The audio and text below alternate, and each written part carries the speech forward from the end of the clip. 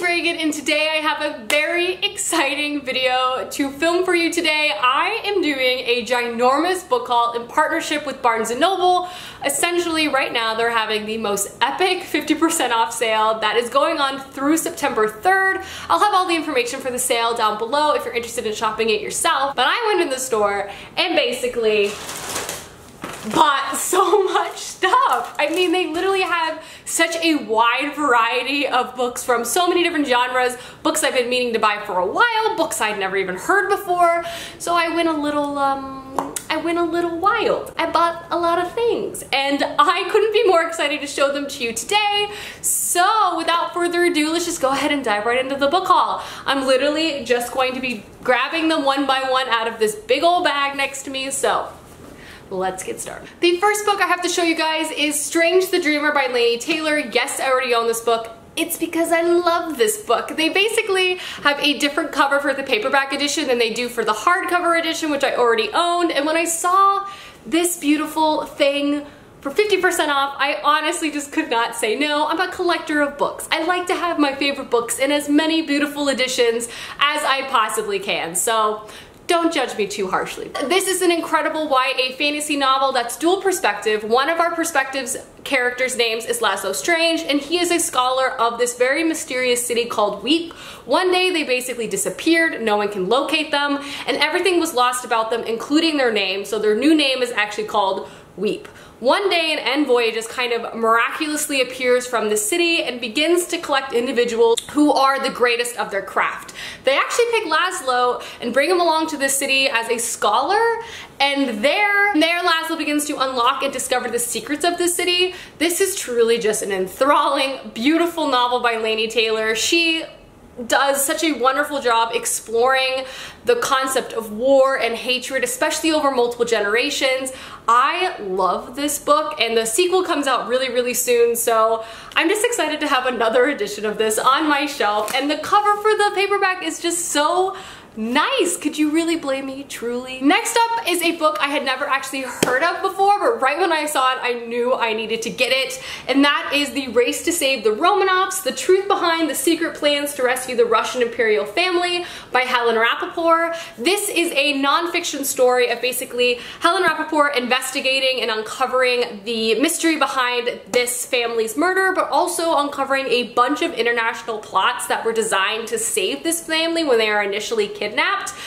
I love Russian history. It's no secret, especially imperialistic Russian history. I love learning about all the different families and all the different dynasties and things like that. I just think it's so fascinating. Also really sold me, specifically the one by Simon Sebag Montefiore, who wrote The Romanovs, which I also own. So I just thought I needed to add this book to my collection ASAP because I'm a Russian history nerd, okay? Next up, I picked up The Bookshop of Yesterdays by Amy Meyerson. This is a book I had also never heard of, but I bought it because it's set in a book store. It's a contemporary fiction about a woman kind of discovering and coming to terms with a lot of the family drama in her life. I love the storied life of A.J. Fickery, which is also set in a bookstore, so these books felt like they had kind of similar vibes, so I picked it up right away. This follows our main character, Miranda, who spent a majority of her childhood basically playing in the stacks of her eccentric uncle's bookstore. There, he would invent scavenger hunts for her to keep her entertained growing up. However, once her mother and her uncle had this very mysterious falling out, she no longer went to this bookstore. 16 years later, however, after her uncle passed away, she inherits this bookstore, and there he left her one final scavenger hunt. Again, this book just sounds really charming, probably emotional, and I again just really love the bookstore setting. I don't know, it just sounds like it will be like a book that could really touch my heart, so I picked it up. Next up is a book I've been meaning to pick up for a while, so when I saw it for 50% off, I was overjoyed, truth be told. And that is The Poppy War by R.F. Kuang. This is a adult fantasy novel that has been sweeping the internet It sounds dark, it sounds incredibly intense, but I mean, I love fantasy, so I'm here for every second of it. Reading over the synopsis, this sounds like a very dark start to an intense fantasy series. It follows our main character, Rin, who is a peasant. She's part of the poorest class, so when she basically passes this aptitude test with flying colors, everyone around her is very, very surprised. Rin herself then gets accepted into this very elite military school, which even surpasses her own expectations. But once she begins to go to the school, she is quickly ostracized and outcast for her rank, which drives her to levels of desperation she wasn't expecting. There she discovers that she possesses magical powers from shamanism. Once she begins to explore these powers with her seemingly insane teacher, she gets wrapped up in all sorts of empire politics. And again, this book just sounds so intense and so dark. I've heard some really good reviews. Everyone says this is not like a happy-go-lucky fantasy book, but I like dark fantasy, so I'm excited to see how I like this. The cover is absolutely beautiful with the like ink paintings, but yeah, 50% off, I bought it. Next up, I picked up a few middle grade novels. The first one is The List by Patricia Ford, and this just sounds like a really interesting kind of utopian fantasy novel. This is set in the city of Ark, which is the last safe city on Earth. All the residents of Ark to survive only know 500 words, except our main character, Letta. She is an apprentice to the wordsmith, so she gets to learn all of the words that exist in the human dictionary, even dangerous ones like freedom and music. This novel kind of gives me Giver vibes in a way, as a young girl kind of explores a very dark, utopian seeming society. I also love the concept of words can be dangerous and also words can present freedom. So yes, I am intrigued about this quite a bit. I think I'm going to like it a lot, and I absolutely love the cover as well. Next up, I have The Girl Who Drank the Moon by Kelly Brown-Hill. This won the Newbery Medal of Excellence, so right when I saw that, I was like, okay, gonna buy you at 50% off. So this is a novel set in a world where every year a village basically sacrifices a newborn baby to the forest, thinking that this will keep the evil witch from attacking them. But in reality, the evil witch, Zan, is actually very kind, and she takes this child in, raises them for a short time, and finds a family who needs a child in a village on the other side of the village.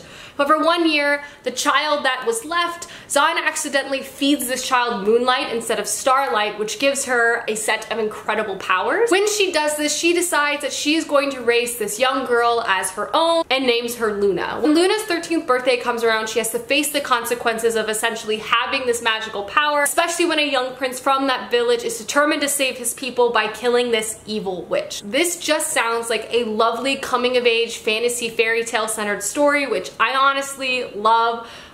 So I got it. Next up, I got Harry's Trees by John Cohen, and this just seems like a really interesting story about unlikely people coming together to basically heal and find solace. This follows our main character, Harry, who is an analyst for the American Forest Service. However, when his wife dies suddenly, he's no longer able to kind of face his everyday life, and he escapes to the northern wilderness of Pennsylvania to basically escape and hopefully find some peace. However, fate intervenes when he runs into a young, very willful girl and her mother, who are both struggling to pick up the pieces of their own lives. Together, they kind of make this weird mishmash group of individuals, especially because this young girl, Arena, thinks Harry is the key to fixing everything. But yeah, this just seems like a really redeeming and uplifting story about friendship and like finding like home in other people, and I think the wilderness setting is really interesting, so I got it. Next up, I got Sky in the Deep, which is a dark YA fantasy story, which we all know is my favorite. And this honestly sold me because the blurb is like part Wonder Woman, part Vikings, all heart. Viking, fantasy story, seriously, could not be more excited about this. This follows our main character Elaine, who has basically spent her whole life training and fighting in vicious wars against a rival clan. However, her world is basically turned upside down when she sees her brother fighting for this rival clan, and from there she has to escape the battlefield into the wilderness and try to survive. There she meets another individual named Fisk, who is one of her brother's friends. They do not like each other, but they also try to devise this plan that will hopefully bring the two clans together to end all of this fighting. Again, Viking, YA fantasy, seems dark. I love the cover. It just looks so good. The very last book I picked up was Ash Princess by Laura Sebastian. This book sounds absolutely incredible. It follows our main character Theo, who was 6 years old when a neighboring kingdom invaded her land, killed her mother, and basically has been keeping her captive in her castle ever since. She has been named Ash Princess as a demeaning title, as her mother was called the Fire Queen. And for 10 years, Theo's been plotting and planning on ways to try to save her kingdom and take it back. And finally, one night allows and presents itself for her to finally put her plan in motion. This is a book about vengeance and a young girl trying to save herself and everyone else after her kingdom's been taken captive. It sounds dark, it sounds intense, and I want more. Alrighty guys, those are all of the books I picked up from the Barnes & Noble 50% off sale, and I will leave a link to the sale down below if you're interested in shopping it yourself. Anyway, I hope you guys enjoyed, and I'll see you soon with another video soon. Goodbye!